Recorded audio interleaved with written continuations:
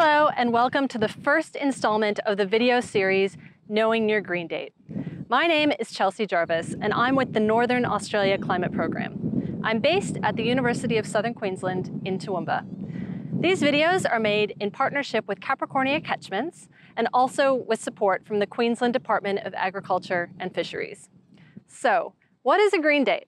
Well, it's the date after the 1st of September that you can reliably receive about 50 millimeters of rain within 3 days. It's an important date for things like livestock management and pasture production.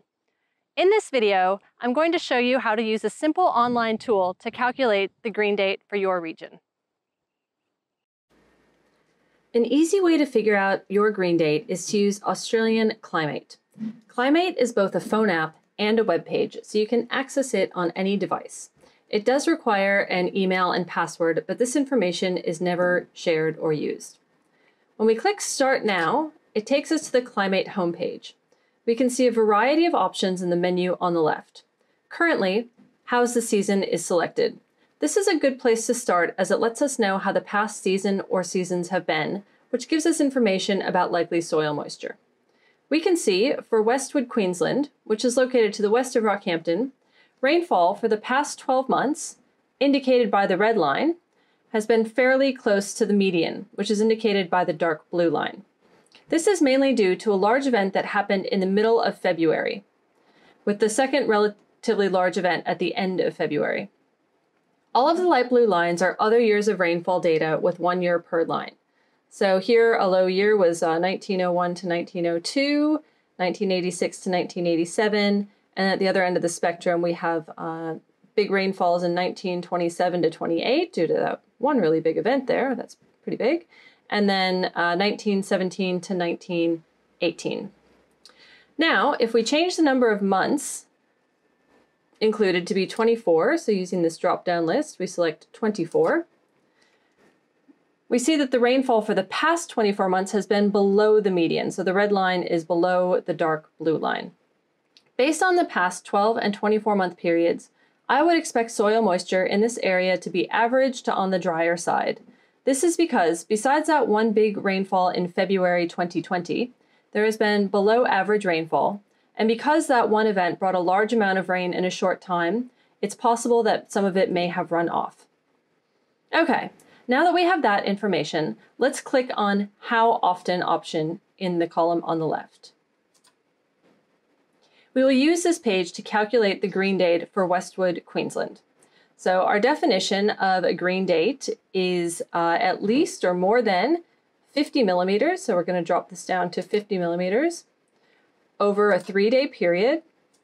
There we go. So now we have rainfall more than 50 millimeters over a 3-day period at our given location.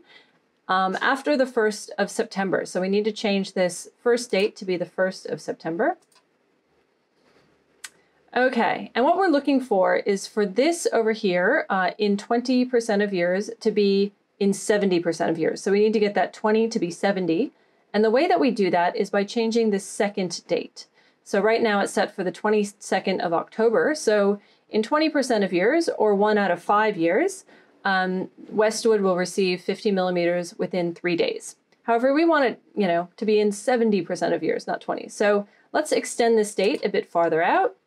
I know lots of people in the area say that they usually expect to have that type of rainfall, 50 millimeters within 3 days by about Christmas. So let's just look at the 22nd of December. Okay, so 56% of years, we're getting closer, but we need to go a bit further. What about the very end of December? So December 31st. Okay, 63% of years, so just about in 6 out of 10 years, Westwood will receive 50 millimeters of rain over a 3-day period. But again, we're looking for 70, so now we need to go into January. And the 31st is too late, so now we're up to 76, so now we have to work backwards. So let's try about the middle of the month. Ah, there we are. Okay, so the green date for Westwood, Queensland is the 15th of January. And this is the day that they can expect to receive 50 millimeters within 3 days in 7 out of 10 years, or most of the years. For lots of regions, this date is sometimes later than people would expect.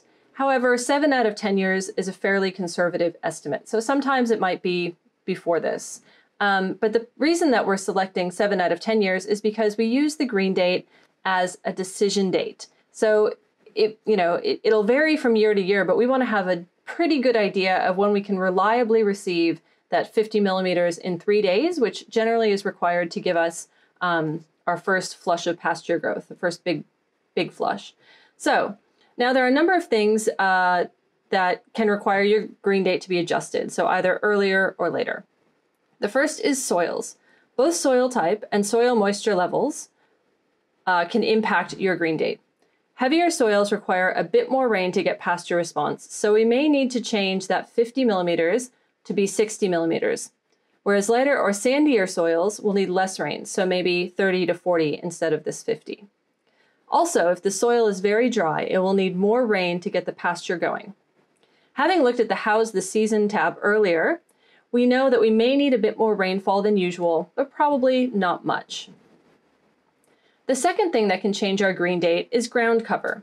Areas with less cover and bare patches usually need more rain to get things going again, whereas areas with good cover and good root development usually need less rain.